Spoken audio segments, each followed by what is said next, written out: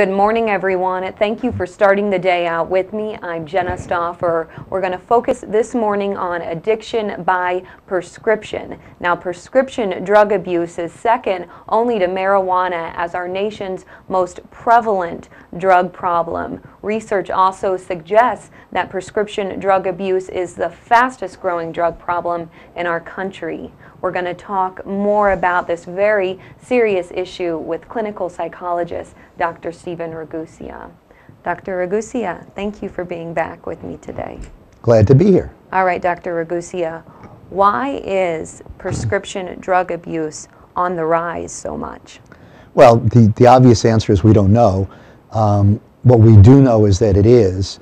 What recent research shows is that the majority of studies show that overall drug abuse is on the decline, but prescription drug abuse is actually on the increase, which is surprising. And yet in some sense it shouldn't be.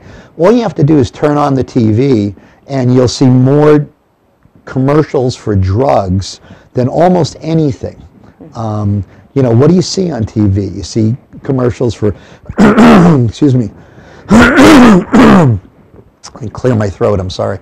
You see commercials for Viagra, for antidepressant medications, for anti-anxiety medications, for medications to make your bones stronger. We have come in our society to be what many people refer to us as the pill society. We think that a pill will fix anything. And unfortunately, that isn't true, but we really believe it. So one of the problems that we have is that a number of drugs that physicians have used over time to treat a variety of medical conditions are drugs that can work miracles for some people, but can also present us with a lot of grave dangers. Some of them are addictive. Some of them are what's called habituating, which means that you have to take higher and higher doses to get the same effect.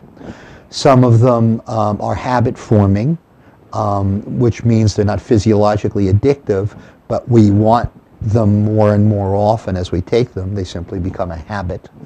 And then some of those drugs are very safe to take for a short time, but when you take them for a long time, they can cause really serious problems.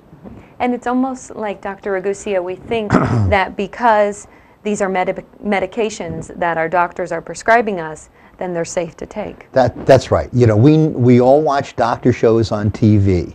Well, the doctor's not going to give you anything that's wrong, right? I mean, the doctor's going to give you something that's good for you. That's what medicine is something that makes you better, okay? The problem is that that isn't true for all medications under all conditions. And another thing, Dr. Ragusea, is that these drugs that we're being prescribed by our doctors, if they're abused, they can ruin your lives. I've heard so many stories, Dr. Ragusea, of people who have become addicted to a drug such as Oxycontin, and it's just a trickle-down effect in their life. And you know, the next thing they know, they've lost everything. They've lost their career, they've lost relationships, lost family. And Oxycontin or oxycodone. Oxycontin is the brand name for oxycodone.